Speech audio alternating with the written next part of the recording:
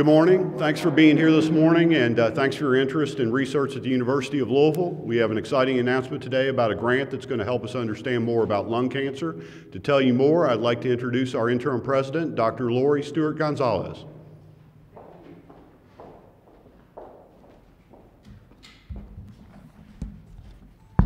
Hello, everyone. Thank you all for coming out today. We have some really great news to share. It's news that puts me in mind of a comment from Zora Neale Hurston, 20th century anthropologist, novelist, and storyteller. She said, "Research is formalized curiosity. It is poking and prying with a purpose." Well, for almost 3 decades, a dedicated researcher here at UofL has been poking and prying with a specific purpose. And today I'm happy to announce that he's won even more funding to continue this groundbreaking research.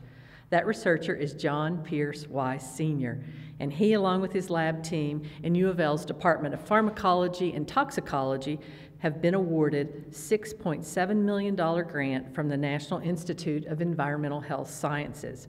Congratulations, John.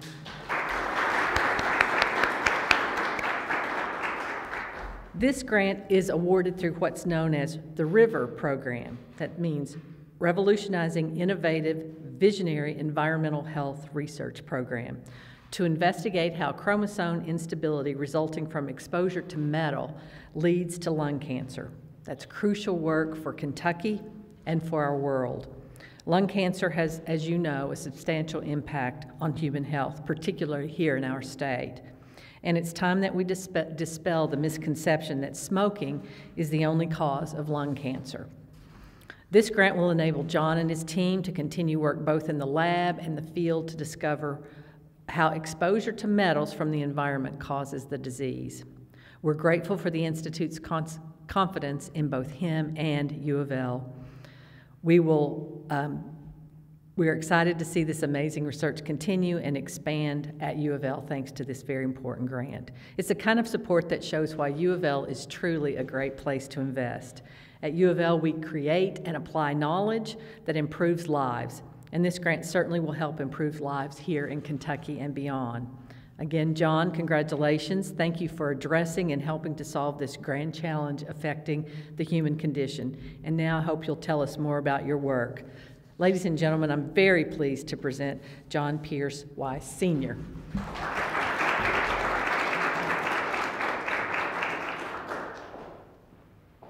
Thank you, President Gonzalez, for those kind words.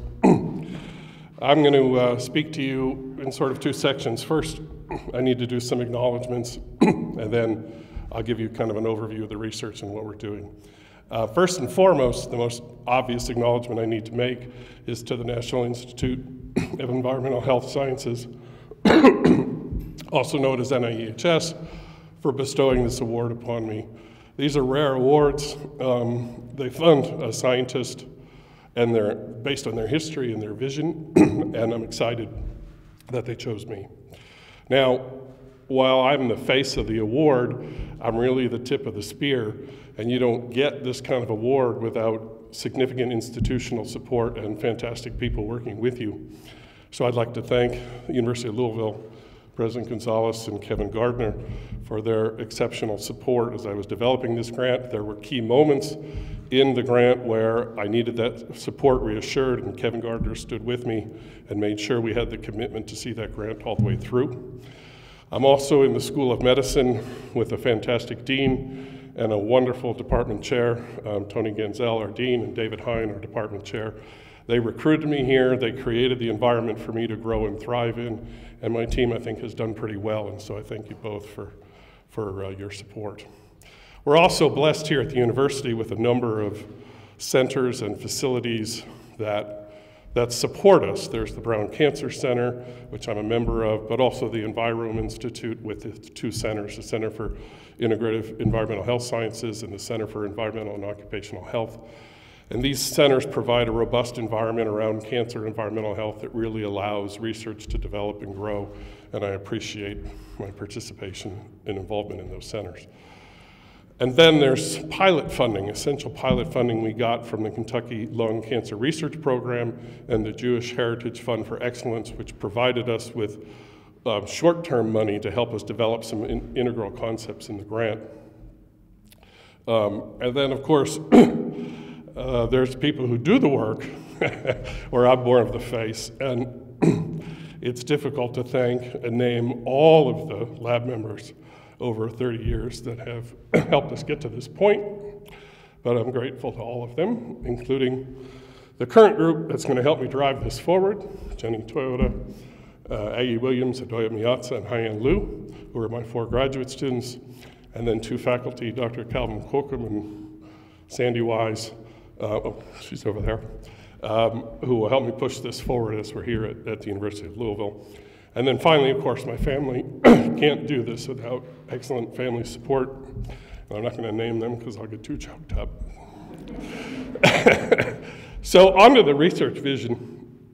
You know, in my business, when you start out as a toxicologist, you talk about the chemical, right? For me, over the years, it's all been about chromium, and I'll tell you why chromium is important in a little bit. But I've been fortunate that NIHS has supported me for 20 plus years. And in the beginning, I talked mostly about chromium and how important that was. But then I got a letter from a citizens group that were lung cancer survivors thanking me for the work and the grant that we started.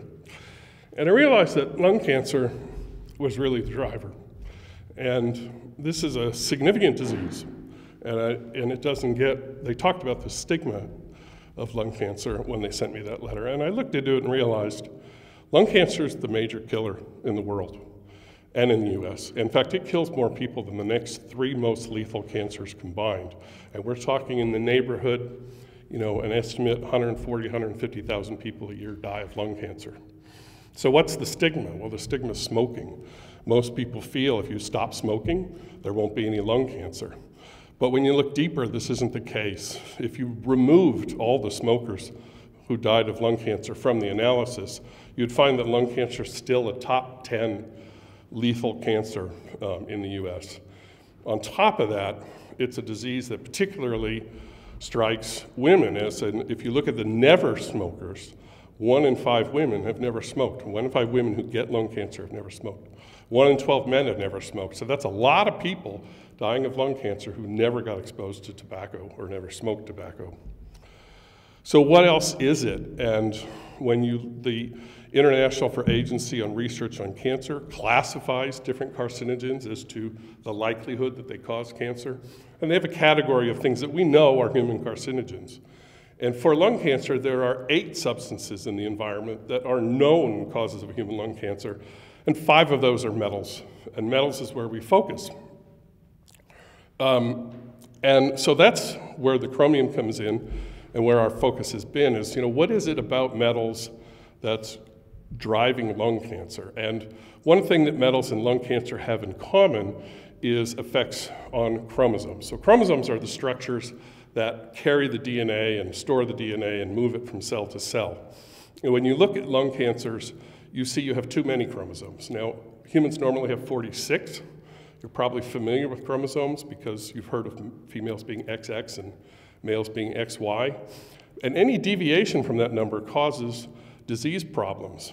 Well, in cancer, what you see is sometimes 1.5 to 2 times the normal number of chromosomes, and they're structurally changed and rearranged. So what's behind that? Well, metals is a group of chemicals that cause lung cancer, and they mess around with chromosome structure and number. And so that's where we've focused. We've chosen chromium as our lead chemical because it's prevalent in the environment and it has the best characterized starting points. So we can get there faster by focusing on chromium. Chromium's, you've probably heard of it, it's a relatively famous chemical, made famous by the movie Aaron Brockovich, for which I believe Julia Roberts got an Academy Award, which talked about chromium pollution in California. It's used to keep things from rusting, it's used to make things brightly colored, so it's commonly used in our environment, and it's heavily used in industry. So that's been our focus. How is chromium causing lung cancer? And if we learn that, then we can learn potential therapeutic targets, potential markers, try to diagnose cancer early, or maybe strategies to prevent it. So this grant kind of sets that stage to look at how chromium is affecting the chromosomes in different ways. Now we're going to start out in cell culture, so we're growing human lung cells in a dish, and we're going to see what are the mechanisms that cause this. How is chromium taking a normal cell with normal chromosomes into a tumor cell with disorganized and restructured chromosomes?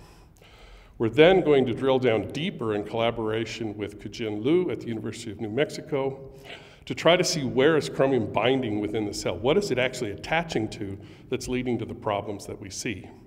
And then we're also working with Stefan Mundlos at the Max Planck Institute in Berlin to try to understand how chromium is changing that underlying structure of the chromosomes. How is it changing the folding and the scaffolding to cause problems?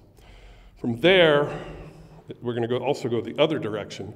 We're going to reach out to translate to human populations, because it's not just what's in the lab, it's what do we find in the people. And so we've arranged to work with 4 different groups with 4 different populations. The most obvious direct group is a cluster of chromate workers, so people who made chromium in Japan, where Dr. Kazuya Kondo has collected their lung tumors. So we can actually look in the cells and then look in the lung tumors and see what's translating into the actual tumors. And then Dr. Guangjia at the University of Peking in China has a population of chromate workers, so people who work with chromium every day, where she's doing a prospective study following them over the course of their working life. And we can access those blood samples and start to see what biomarkers show up early in workers to try to better detect and diagnose lung cancer early.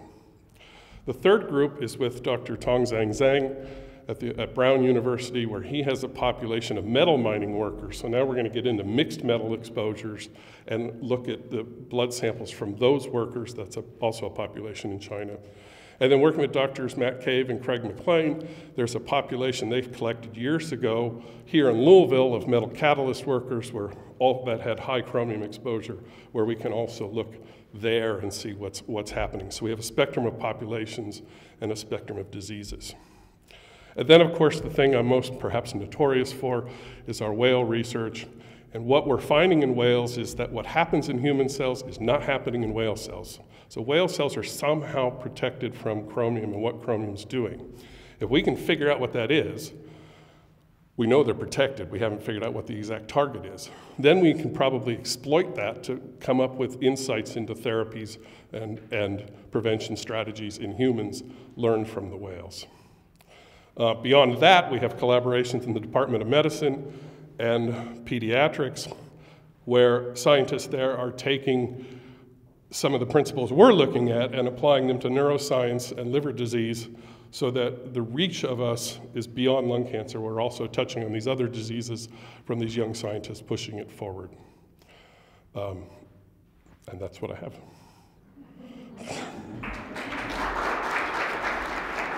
Oh, sorry.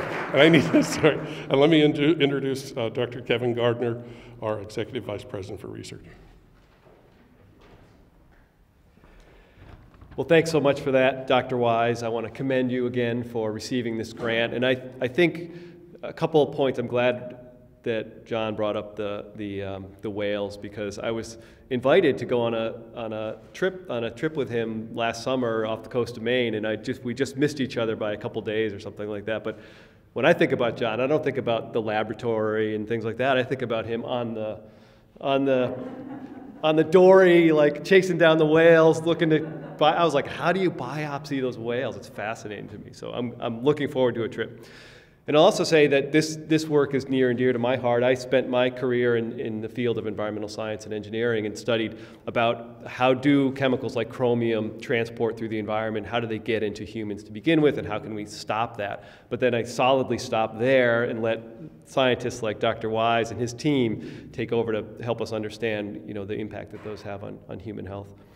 I think that, what I want people to realize is that this is basically like a Lifetime Achievement Award, an Emmy for a Lifetime Achievement Award. That's what John received from NIEHS. along with a lot of money to continue to go do really innovative, visionary, great work. But they only give that to people who have 30 years of amazing work to back them up to say that they are capable and have great work to do, as we just heard him describe. So that's a really impressive honor for John to receive, and as he mentioned, for all the support from the University of Louisville and the research environment at the University of Louisville that supports John and his team. University of Louisville is a research highest Carnegie R1 institution because of researchers like Dr. Wise. Last year, the university brought in a record $201.5 million in research funding that funds important work like understanding causes of lung cancer, like John talked to us about. And these are the big global challenges that University of Louisville is committed to investigating and helping solve. As a university, we've called these grand challenges. We identified three grand challenges that we as a university seek to solve, and one of those is advancing our health by transforming how we understand diseases like cancer and the mechanisms that cause those. So Dr. Wise is a great example of how University of Louisville does research that matters to people in society. So thank you, Dr. Wise, for all the important work that you've done. We're really happy to have you here and support your work for years to come, and we look forward to hearing more. And with that, I'm going to turn it back over to John.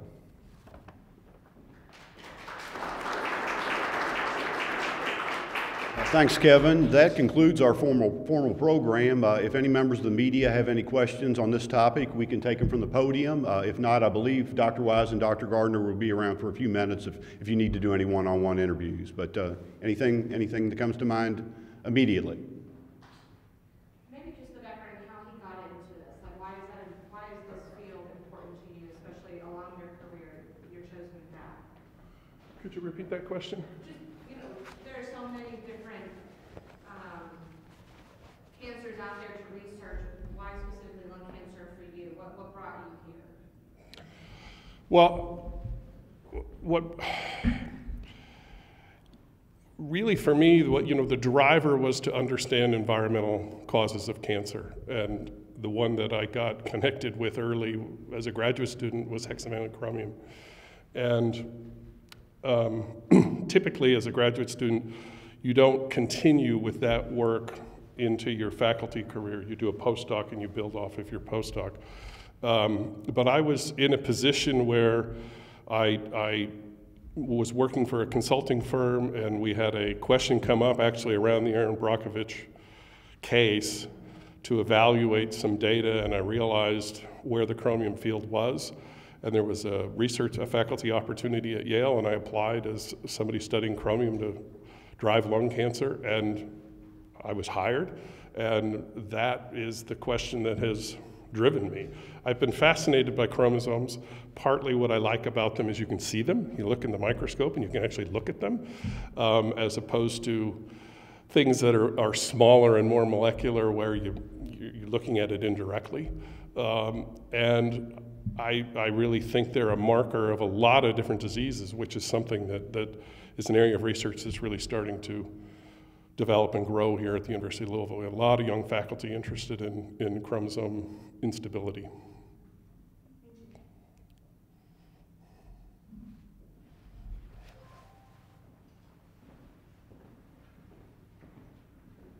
Okay, thank you so much for being here today. I hope everybody has a wonderful day, and thank you for supporting University of Louisville and our research.